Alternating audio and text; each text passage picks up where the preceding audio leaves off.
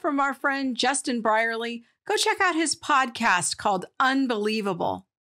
Now it's time for RTB 101, and this is where we help to train you to share your faith more effectively. And here once again to help us talk about a very important question that many of our young Earth creationist friends raise is Dr. Fazale Rana. Welcome back, Fuz. Good to be with you, Krista. You know, Fuz, many of my Christian friends who are young Earth creationists, they often have a concern about an issue called animal death before the fall. Maybe you can start by telling us a little bit more about that concern and where it comes from. Yeah, well, when you look at the fall of human beings that's described in Genesis 3, you see as a consequence of that fall that human beings died spiritually, that we were separated from God as a result of Adam and Eve's rebellion. And as a consequence, Adam and Eve also not only died spiritually, but ultimately physically, because they were denied access to the tree of life. And so many young Earth creationists, in fact, many Christians would argue that as a result of Adam's fall, death entered into creation. And this included not only death for human beings, but death for animals and plants as well. And so they see a change in the cosmos as a result of the fall. And they struggle to envision a world that they would call good, where there was animal death prior to the fall. And so they argue that to say that death entered into the creation as part of the original creation would essentially impugn God's character. How could God be good? How could the creation be good if animals would suffer and would experience pain and then ultimately die? Thanks. That's very helpful. Now, one of the things that I'm thinking about is that reasons to believe we are old Earth creationists, so we accept the conventional age for the Earth. So when we go out into the record of nature, maybe you can describe what kind of evidence that we see for animals dying before humans.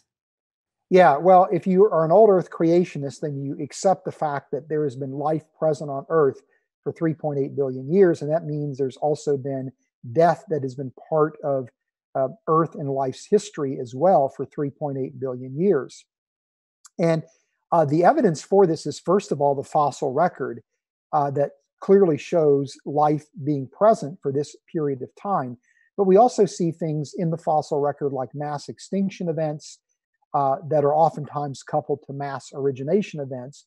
But nevertheless, we do see these instances where environmental catastrophes triggered the loss of huge amounts of plant and animal species on the planet. But then we also see huge amounts of biodeposits, things like coal, natural gas, tar, oil. The amount of these deposits is incredibly vast, and these are deposits that are derived from the decayed, from organisms that died and then underwent a decay process. And the vast amount of biodeposits is so extensive, there's no way you could account for it through the result of some kind of recent global flood that happened only a few thousand years ago. So the preponderance of evidence indicates that life has been present on Earth and that death has been part of life's history on Earth for 3.8 billion years. So that leads me to the next question, which I know is a question of concern for many of my Christian friends.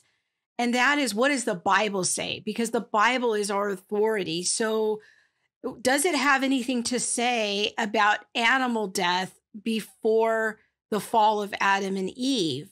Is that seen as evil? Is there even any connection between Adam's sin and animal death? Yeah, well, I mean, as an old Earth creationist, I would, like my young Earth brothers and sisters, affirm that as a result of the fall, human beings died spiritually, we died physically, that the fall introduced into the creation human death.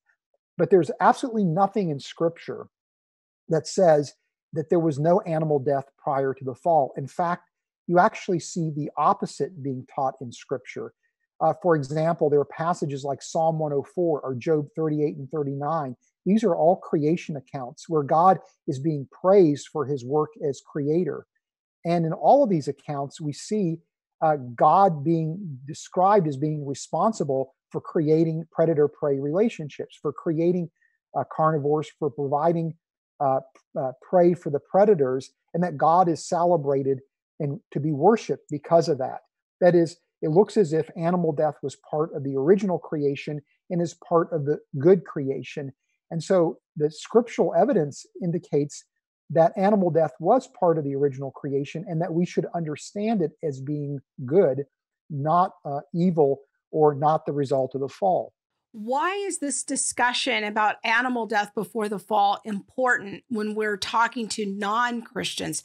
How does it help me engage them in a conversation about faith?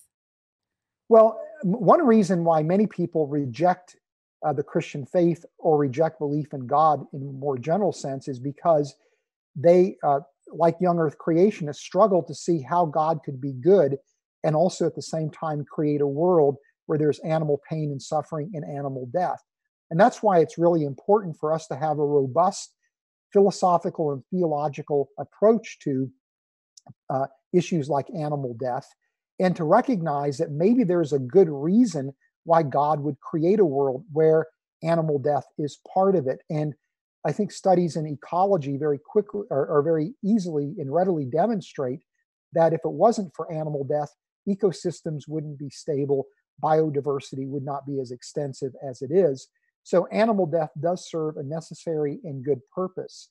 But it's very important that we have responses to this challenge because this keeps many people away from embracing belief in God and ultimately embracing the gospel. Well, thanks, Fuzz. And I do want to invite all of our viewers to check out Fuzz's blog, The Cell's Design, at reasons.org.